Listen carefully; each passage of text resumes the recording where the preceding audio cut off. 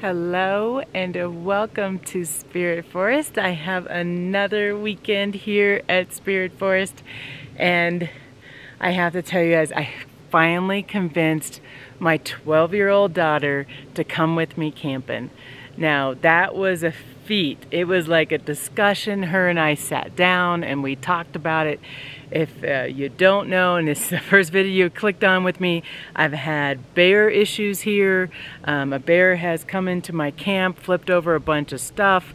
I've had a lot of rat issues and mice issues.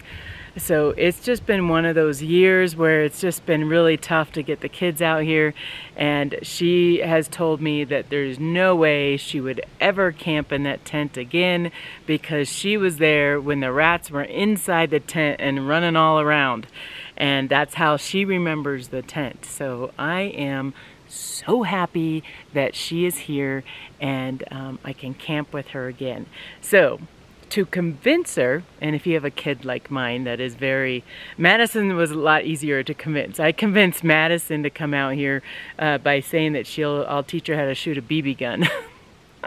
She's like, oh, okay, I'll go camping then. With Kyla, my younger daughter, again, who's 12 years old, I mean my 13-year-old, she had a birthday. Keep forgetting, they keep getting older every year. She's a teenager now. It's crazy. But the way to Kyla's heart, and this is what you gotta know with your own kids, the way to Kyla's heart is movies and puzzles. I have convinced her to come here because I said you can watch whatever movie you want. We'll download whatever movie you want, and you can sit in the tent and watch a movie and put together a puzzle. And she's like, And then I told her, I said, I'll be up all night. You know, that's not happening. Nothing's gonna happen to you. I'll be up. I'll be on guard. She actually even positioned, she's gonna be sleeping in the bed with me. She's just too scared to sleep on the cot. And she's positioned it so that she can like get out of the bed as fast as she can. And she doesn't want to be anywhere near the walls of the tent because that's where she feels the rats are, which is probably true. So, little update on the rats too. I am going to be putting some traps out tonight, and they are, I think, I can't really tell because maybe I missed it, but there were some more rat droppings inside the tent, but there's no damage to the tent. So what I'm doing every weekend is working. Sorry, ants are crawling on me. What I'm doing every weekend is working, where I'm putting the bed up and everything like that. There were a rat and urine marks around the tent, so tonight and every night that I can be here, I will be putting traps up around the tent. But I just don't want all my videos to be about the rats. Because just know it's an ongoing process here. Every time I'm up here, I'm constantly fighting these rats that are getting inside my tent. So if you are new to the channel, I'm sorry I always say this to my subscribers, but there's my summer home. It's a nice canvas tent, 14 feet by 16 feet. Been living in it for 4 years now, four summers. In the wintertime, I do have to take the tent down. It snows here a lot. It can snow here like 3 to 4 feet, and it stays. And this tent can't handle that kind of a snow. So I will be taking the tent down when the snow starts to fly a little bit more. Now in Colorado, we did have a little bit of snow coming earlier than I thought, and I'll tell you, I was really nervous about that. But yeah. So anyways, Kyla's here. I'm very excited, and let's go inside and see what she's doing.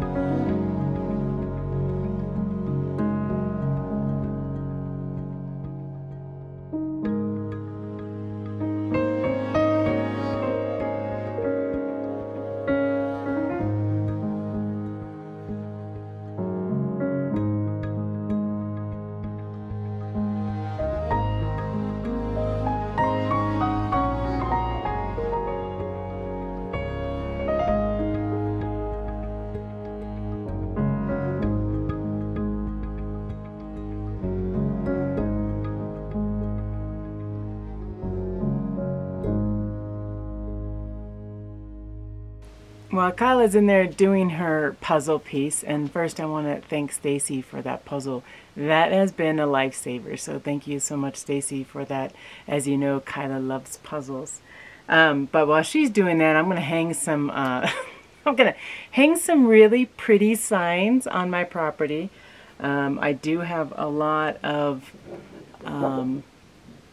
cameras throughout my property, and I've been having some people coming by and checking things out, and it just makes me a little nervous. And then someone else told me, I think it was a subscriber of mine or a viewer, whoever made a comment that says, I think I have a private property sign, and someone says you can't do anything until you have a no trespassing sign. So yes, I'm going to have a no trespassing sign because that's what I was told by a viewer, that that's what I need. I need these exact words. So I'm just showing you guys so that you know. And so I'm going to walk on the back part of my property because some people are coming from the back, and they're walking down. Now, for those of you who don't know, I'm building a cabin here, so it's mostly just neighbors that are coming by. It's just I don't want them falling into the pit. And some of you know what I'm talking about when I say the pit. Like it's like a 10 to 12 foot drop, and if they end up trespassing on my land and then they fall down, that could be really, really bad. And to be honest with you, I just don't want people coming on my property unless they're invited to be here. That's just what it comes down to as well. So let's go put up some pretty signs today. I'm walking my property right now and looking for a place to end up putting my sign. And for those of you that didn't watch that video, I did have somebody who watches my YouTube videos just show up to my property. And so I don't know if signs really deter people or not. And I got cameras all over this property. And I do know the person that's coming here is just, I want to make sure this person doesn't get injured. And I don't think that they understand. Like if they start walking down, I have holes dug and all that kind of stuff, and they start walking down in some areas, it's they're gonna get really injured, and I don't feel like getting sued either. So that's just one of those things. I think this is the top of my property right now. You'll see there's a kind of a flag. That's what my surveyor did. I don't know if you see that. There's a pink flag over there. I think I might just be able to hang it on this slanted tree. I don't know. I'm looking. I'm gonna find a spot and start hanging it. I don't think it needs to be pretty. It just needs to be in people's face, you know? And I ended up putting it where I think people are gaining access to my property. And I've shown this before. I'm gonna turn the camera. If you see here, that is where my power is, and they cut this nice path for people to go ahead and just walk right onto my property, and that's what they're doing. I think some trees fight back, because now, anytime I touch a tree or something, I have sap all over me. And to get sap off of you, this part I know, getting off your clothes is a different ball game, but I don't know, do you see that glistening? Yeah, I have sap all over me. But to get sap off of you, you just use dirt, and dirt will get the sap off your hands. Yeah, it's a bit messy, but yeah, I'm camping anyways. But now it's not sticky. It's not sticky at all. So all good. A little dirty. And then eventually the dirt comes off, and you know, there's some more sap over here underneath my fingernail. But in case you're out there and you get a bunch of sap on your hands, just use the dirt. It's the best soap ever for sap.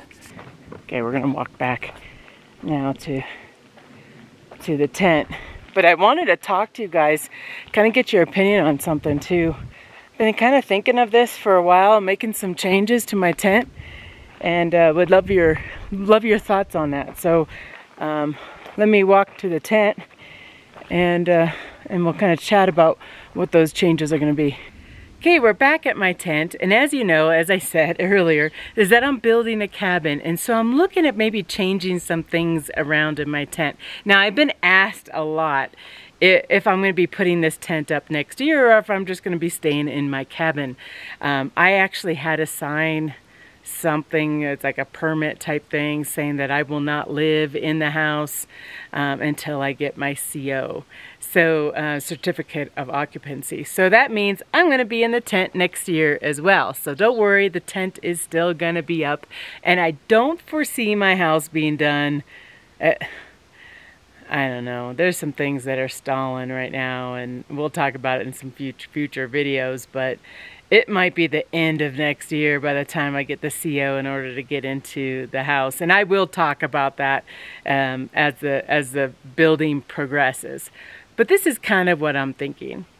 I'm thinking of changing the tent, switching the tent from the porch being on this side, switching it around so the porch is on that side. Now this side is faced east, so it's actually in the summertime. It's really nice because you can see we're nicely shaded here in this area. Now let's go over to the west side, which is where I'm thinking my porch will be next year. I had to change the settings on my phone because it is actually really bright here. But you're gonna see, look at all the sun that's on the tent right here. So again, I'm thinking of switching around, which means my stove will be over here, and there's a little bit more trees, so I got to do some trimming, so that's something that I'm going to have to do. And sorry that my camera's kind of acting up a little bit. Maybe if I do this, it does it right. But I'm thinking of having my porch now on this side, and I'll end up showing you what I'll be looking at. But instead of looking at my construction site, I'll still be able to look at my nice little forest. So let me know what you think of that. That's something that I'm thinking of doing. There's some changes that I have to do on the sides of the tent and stuff in order to make that work. And we'll probably have to figure it out as we put it up next year. So that's a little note to myself. And I also need to figure out how to give me some shade, or else it's going to be like really bright there. So I just told Kyla on the walk over, because she's you know, she was on the porch, and I told her on the walk over, I'm like, Kyla, you're gonna have to figure out some sort of like shading thing here, you know, so that way as we're sitting on the porch we'll have some nice shade too. But it will be nice on those really cold days where I just want to be in the sun, you know. Today's not one of them. Today's a pretty hot day today, so that's a good thing. So let me show you what it is that I'd be looking at when I switch the tent around. Well, I have to point you right in the sun because that's the view that we're going to be looking at, but we're going to be able to see the sunset from the tent. Wouldn't that be awesome? I do like that. So my kitchen area, those that watch my channel know my kitchen area is behind this wood stack over here. So that is my kitchen area. And my little bear will most likely go on this really big tree right here.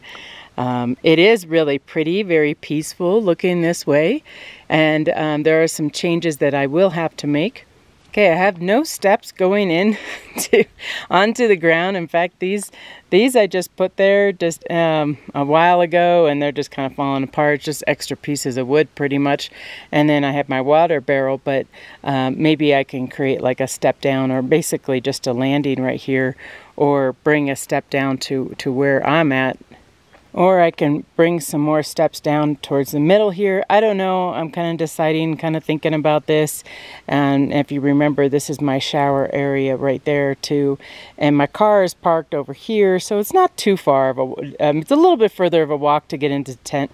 But honestly, I could still use these back doors on the other side to get into the tent. We just hang out a lot on my porch here. I think my biggest concern is probably going to be to find some sort of shade so that way we're not being bombarded by the heat and the sun. So leave a comment below. I would love your opinion towards the shading of the deck. Now you guys know what my tent looks like, so maybe you got some different ideas than I do in order to shade this side. So that way it's a project that maybe I can work on this winter, so I'm all prepared for next summer when I end up turning the tent around. Okay, Kyla and I are leaving. We're going to a party that has a live band. It should be a lot of fun. And then we're gonna meet you guys in the tent and just say goodnight.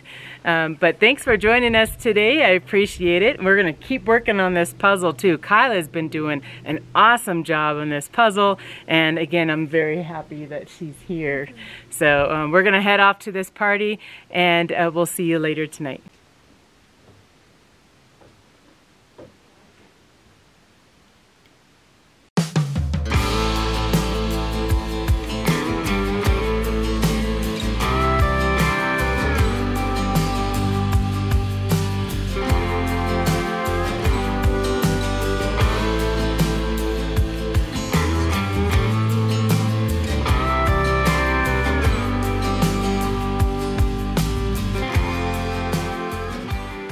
See me?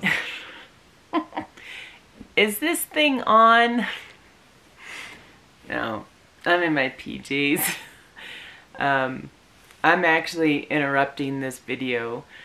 It is the next day already, and Kyla has already left, which is expected. Just so you know, I have motion lights in here.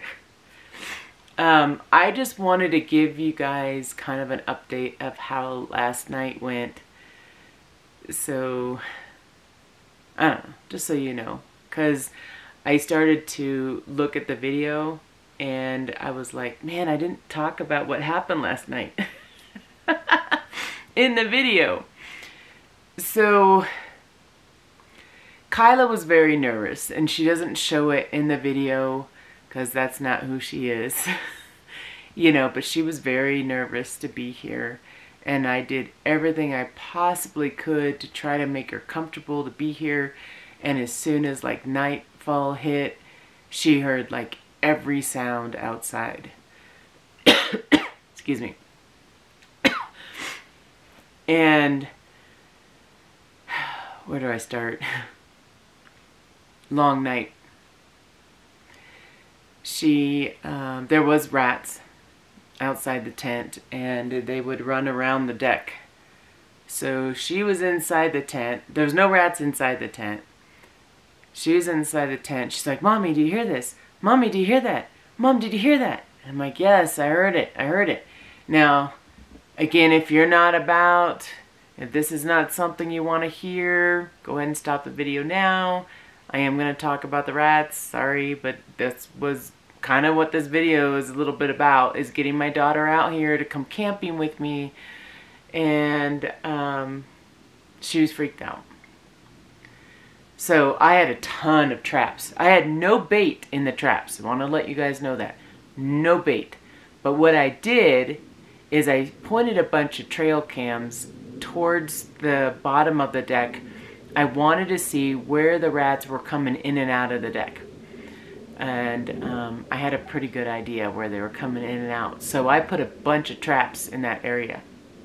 And some traps in other areas as well. So it was like if any animal was around the tent, I was going to catch it, you know. So we're sitting here, we're watching a movie, because that's what she likes to do, is she likes to watch movies, and that calms her, you know. And so like I'm turning up the volume so she doesn't hear all the rats outside as much as I was hearing them. And then all of a sudden we hear snap, and I'm like, and of course me, I'm like excited, I'm like, I got one. And she's like, was that a rat? What was that? And she starts freaking out again. She was, when I say freaking out, she was better than I think she was with her daddy, because when she was with her daddy, she basically ran to the car and said she wasn't going to leave the car.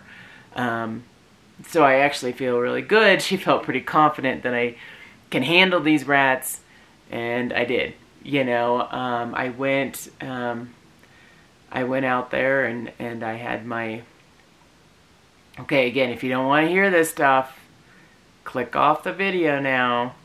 went out there with my BB gun and finished the job. Let's just put it that way. And fed some coyotes. And it was a big rat. It really was. I'm not going to show you pictures, but it was a really big rat. And I'm very happy that I got it. And it went exactly where I thought it was going, and where the trail cams were telling me they were coming in and out. I do think I do have more rats out here. In fact, I just heard one probably about 10 minutes ago. And it set off the trap, but it didn't catch the rat. And so I reset the trap. But yeah. So she had kind of a, I don't know, it wasn't really emotional night for her, but she was, any noise that was going on, she was hearing it, you know, and I had to calm her down, be like, it's okay, you know, I got this, you don't have to worry about it, go back to sleep, you know. And so she eventually fell back asleep, but this girl never sleeps in. My daughter never sleeps in. She wakes up at like 6 o'clock, 6:30 every day, and is like, she's like on it. She makes a breakfast. She's ready for the day. She slept in till 8, you know, and you know, she did good. And I also caught a couple mice as well too, which are getting inside the tent too, so that I don't have a problem with that. But I just wanted to let you know, give you an update. I am so happy. It's easier for me to talk when the kids aren't around me. I'm so happy that she came here, because I'm telling you, like, she is very, what's it, is it timid? She doesn't like change, and she doesn't like roughing it, you know what I mean? This is not her style, but she'll do it. And again, I apologize if my camera's not focusing on me, but hopefully you could just listen, you know? Sometimes you gotta put kids in situations, this is what I believe. And this is what I do with my kids. You know, you gotta put them in situations that are tough, that are hard, that challenge them. You know, both mentally and physically. You gotta do that, or else they're gonna get out in the real world and they're not gonna know what to do, and they won't be able to cope with this stuff. You know, and I am so proud of her for staying in the tent, and never once did she ask to go to my car and sleep in my car. So I, again, very happy that she decided just to stay in the tent. She felt very comfortable around me, that I was able to handle it, and I did, you know. So again, I just wanted to say that, because I was watching this video and I realized that we didn't really talk about that, because all that happened after we shot the last part of the video, which I'm going to show you the last part of the video.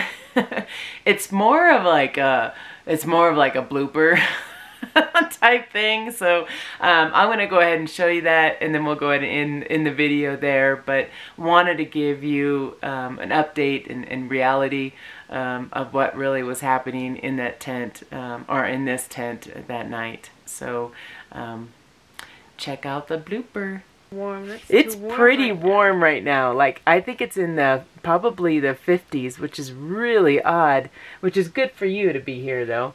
I did set up some more traps outside, and we'll see if we get I don't know if I want to talk about that. Delete that too. So we're just going to hang out in the tent and just have some, like, a little bit of movie time. As I said, that Kyla's favorite things is puzzles and movies, so we're going to have some movies. But I wanted to thank you guys for joining me today, and it's been a lot of fun. I didn't include you on the La la la la la la. Come on, Mommy, do it. La la la. Just end the video, Tam. Just end it. End the video.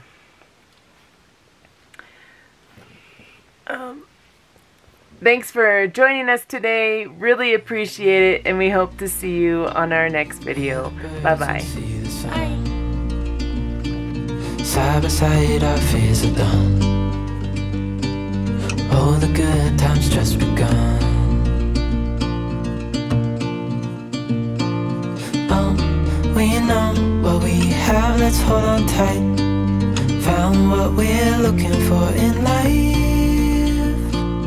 Call us crazy, but things are finally right. With you and I, the future is bright.